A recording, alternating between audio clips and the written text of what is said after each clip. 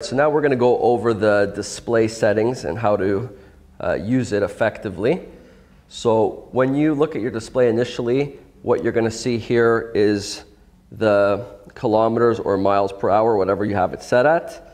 You have as well the battery level. So it has, one has 4 bars, or I believe 5 bars actually, it's going to be full. So this battery right here that you see is about a half level.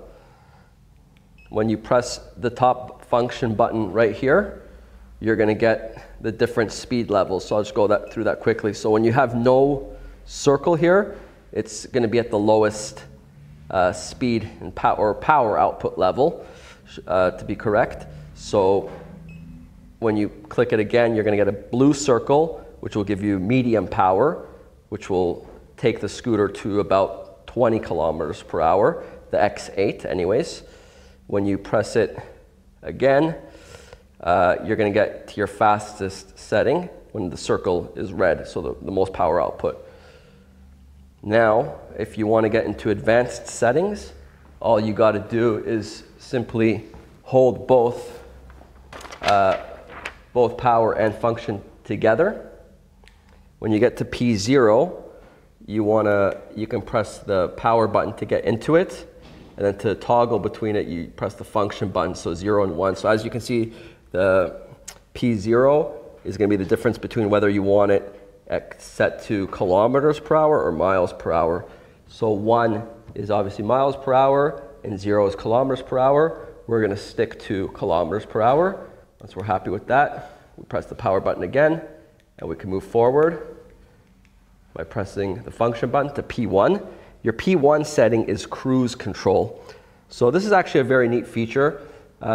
Essentially with cruise control, when you're holding the throttle for about 5 seconds down, it will hold it in its memory and maintain the power output. So not necessarily the speed, but the power output. So depending on the grade of the road that you're traveling on, it will hold that power, or hold that speed if you're on a flat.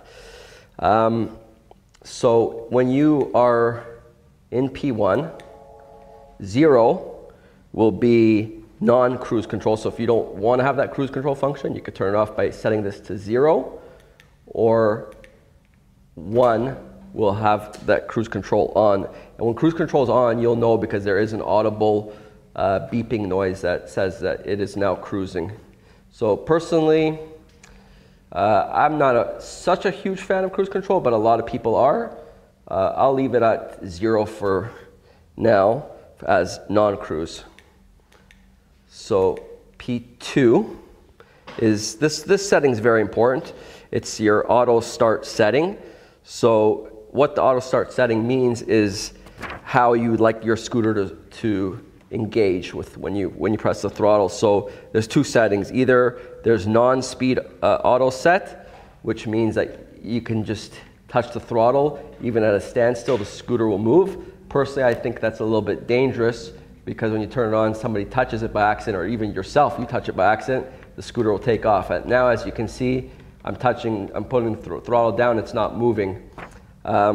So I have it set actually at number 1, which is non-auto start. So it's called kick start. So you have to actually move the scooter to engage the throttle. So I'll actually demonstrate that for you as well right now. So right now, no moving. Move it a little, it goes. And I will change the setting now as well to 0 to show you that it does go. See? Since I changed it, it goes from a standstill no matter what. So I'm going to get back to that P2 setting and change this back to 1. So now we change that back to a kickstart. P3 is going to be your diameter size of the tires. So by default, it's set to 10. We do have 10-inch tires, so we're going to leave it at 10. It doesn't really do anything other than the fact that this is what calculates the speed that you're going. by the size of your tires and how fast they're rotating.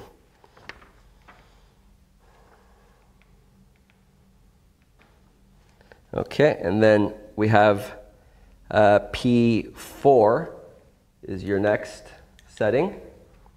Sorry.